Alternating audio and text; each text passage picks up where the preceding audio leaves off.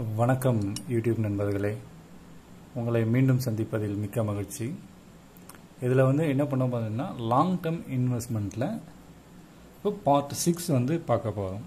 இன்னும் அந்த part 6 first ஒரு லாங் டேர்ம் இன்வெஸ்ட்மெண்ட்டுக்கு என்னென்ன அவங்களுக்கு கெப்பாசிட்டிஸ் வேணும் அப்படின்னு பார்த்தீங்க அப்படின்னா, அதில் ஃபஸ்ட்டு பாயிண்ட்டே ஒருத்தர் லாங் டேர்மில் போகிறாரு அப்படின்னா அவருக்கு சார்ட்டை ரீடிங் பேசிக்ஸ் நல்லா தெரியணும்.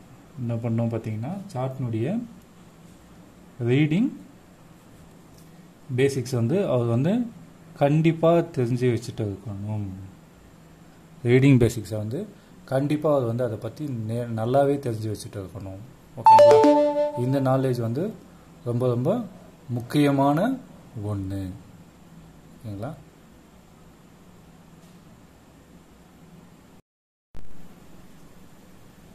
ஓகேங்களா? இந்த சார்ட் பேசிக்ஸ் நல்லா தெரியணும். ரெண்டாவது அவர் தெரிஞ்சிக்க வேண்டிய விஷயம் என்ன தெரிஞ்சிக்கணும் அப்படின்னு பார்த்தீங்கன்னா, ஹிஸ்ட்ரி ரிப்பீட்டை கண்டிப்பாக அதை தெரிஞ்சு வச்சுக்கணும். ஹிஸ்ட்ரி ரிப்பீட்ஸை அவர் கண்டிப்பாக தெரிஞ்சுக்கணும். என்ன அந்த ஹிஸ்ட்ரி ரிப்பீட்ஸ் அப்படின்னு பார்த்தீங்கன்னா, இப்போது இதுக்கு முன்னாடி லாங் டேர்மில் ஒரு மாதிரி நடக்குது அப்படின்னா, அதாவது ஒரு விஷயம் அந்த பர்டிகுலர் பேட்டர்னில் நடக்குது, அதாவது இப்போ இருக்கிறத முன்கூட்டியே இந்த மாதிரி நிகழ்வுகள்லாம் எப்படி இருந்தது. இப்போ உதாரணம் பார்த்தீங்கன்னா, வால்யூம் சார்ட் எடுத்துக்கிட்டிங்கன்னா, இப்போ இந்த மாதத்தில் இவ்வளோ மில்லியன் வால்யூம் சோல்ட் ஆகிருக்கு, இல்லை பர்ச்சேஸ் பண்ணியிருக்காங்கன்னா, அதே மாதிரி அந்த லெவல் ப்ரீவியஸில் எங்கே இருக்குது அப்படின்றத பார்க்கணும். அந்த வால்யூம் வச்சு அது எப்படி அந்த ஸ்டாக் அக்ரெசிவாக நடந்துக்குதா, எப்படி நடந்துக்குது, அதாவது எப்படி மேலே போயிருக்கா கீழே வந்திருக்கா, அதை கண்டிப்பாக தெரிஞ்சுக்கணும்.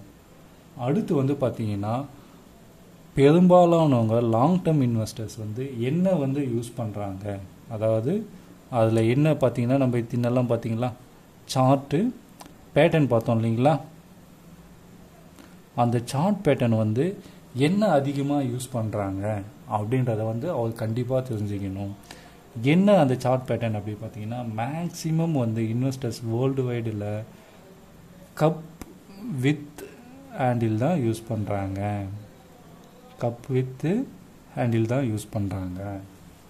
ஏன்னா இது ஒரு சக்ஸசிவான ஸ்ட்ராட்டஜின்றது லாங் டேர்மில் இருக்கவங்களுக்கு நல்லாவே தெரியும். ஓகேங்களா? இதை கண்டிப்பாக தெரிஞ்சுக்கணும். நீங்கள் அடுத்து நீங்கள் தெரிஞ்சிக்க வேண்டிய விஷயம் என்ன அப்படின்னு பார்த்தீங்க அப்படின்னா, ஒரு லாங் டேர்ம் இன்வெஸ்டர்ஸ் அதே மாதிரி பார்த்தீங்கன்னா, அதாவது டைட் ப்ரைஸ் ஏரியாஸை அவங்க நல்லா தெரிஞ்சுக்கணும். அதாவது என்ன சொல்லணும்னா, டைட் ப்ரைஸ் ஏரியாஸ்,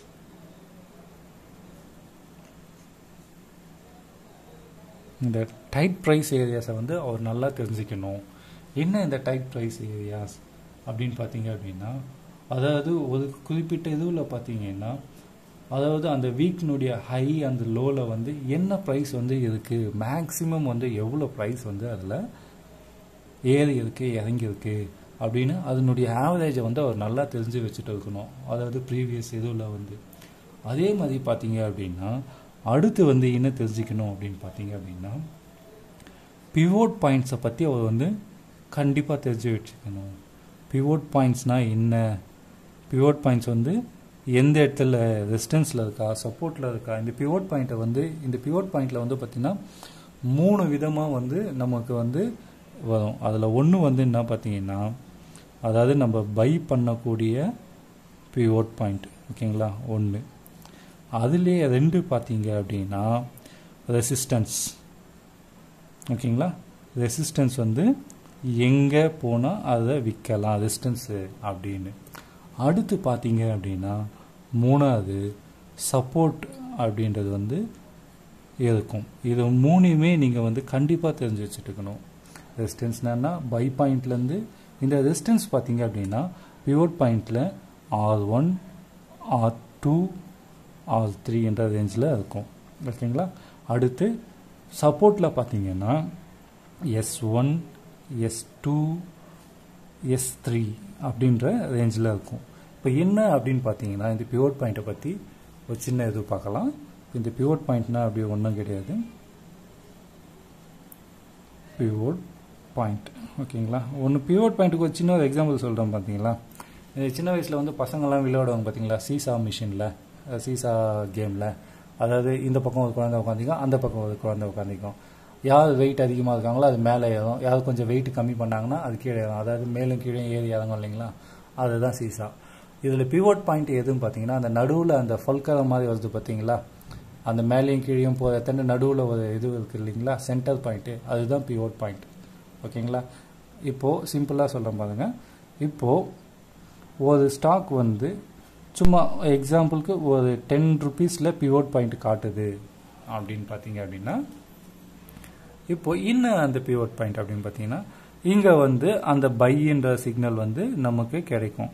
அதாவது அதுக்கு பேர் தான் பிவோட் பாயிண்ட். ஓகேங்களா. அடுத்து வந்து பார்த்தீங்கன்னா அதுக்கு இங்கே மேலே R1 அப்படின்னு ஒரு வேல்யூ கிடைக்கும். R1னா ரெசிஸ்டன்ஸ் 1.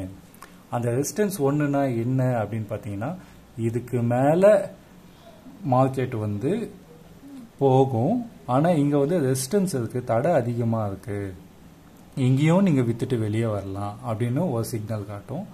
இன்னொன்று என்ன காட்டும் பார்த்தீங்கன்னா, R2ன்ற வேல்யூ காட்டும், ரெசிஸ்டன்ஸ் 2 அப்படின்றத வேல்யூ காட்டும். இதை தாண்டிடுச்சுன்னா இங்கே போயிட்டு இங்கே ஒரு தடை இருக்குது, இதுக்கு கீழே இறங்கிறதுக்கு வாய்ப்பு இருக்குன்றத ஒரு சிக்னலை காட்டும். அதுக்கு அடுத்து பார்த்தீங்க அப்படின்னா R3, அதாவது ரெசிஸ்டன்ஸ் 3 இங்கே காட்டும். இதுலேருந்து இதுக்கு மேலே போகிறதுக்கு சான்ஸ் கிடையாது.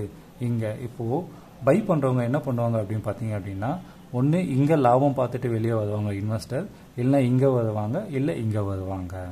ஓகேங்களா. அடுத்து சப்போர்ட் அப்படின்னா என்ன பார்த்தீங்கன்னா, மார்க்கெட் வந்து கீழே டவுன் ஆகுது, இது வந்து மார்க்கெட் மேலே போச்சு, அதை வந்து ரெசிஸ்டன்ஸ் அப்படின்னு சொன்னோம். அடுத்து சப்போர்ட்டில் வந்து கீழே, அதுக்கு என்ன மீனிங் பார்த்தீங்கன்னா S1 அப்படின்னு சொல்லுவாங்க, ஸ்டாக்கு கீழே இறங்கிடுச்சு, இதுக்கு அடுத்து மேலே போவோம் அப்படின்னு வந்து எதிர்பார்க்கலாம். இப்போது இந்த இடத்துல நம்ம வந்து நஷ்டத்தை புக் பண்ணிவிட்டு வெளியே வந்துடலாம். இல்லை அடுத்து பார்த்தீங்கன்னா சப்போர்ட் 2, ஸ்டாக் வந்து இன்னும் கீழே இறங்குது அப்படின்னா இங்கேருந்து மேலே ஏதுன்னு எதிர்பார்க்கலாம். இதையும் கிராஸ் பண்ணிச்சுன்னா ஸ்டாக் வந்து சப்போர்ட் 3ல் போயிடும். அப்போ இங்கே வந்து நமக்கு நிறைய லாஸில் இருக்கும்.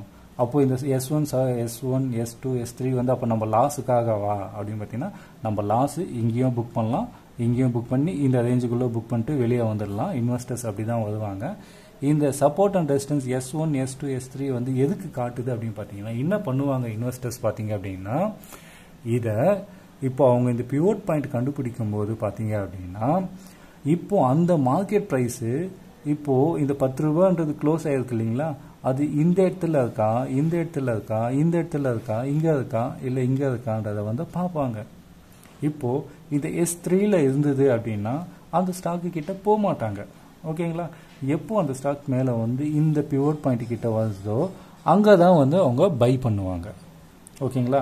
அப்போ இந்த பிவோட் பாயிண்ட்டை வந்து ஒரு சர்வே பண்ணுறதுக்கும் யூஸ் ஆகும். ஓகேங்களா. நான் என்ன சொல்ல வரேன்னு புரியுதுங்களா, ஒரு சர்வே பண்ணுறதுக்கும் யூஸ் ஆகும். இப்போ அந்த ஸ்டாக் எந்த இதுவில் இருக்குது, எந்த பிவோட்டில் இருக்குது, பிவோட்டில் எந்த பொசிஷனில் இருக்குதுன்னு பார்க்கறதுக்கும் யூஸ் ஆகும்.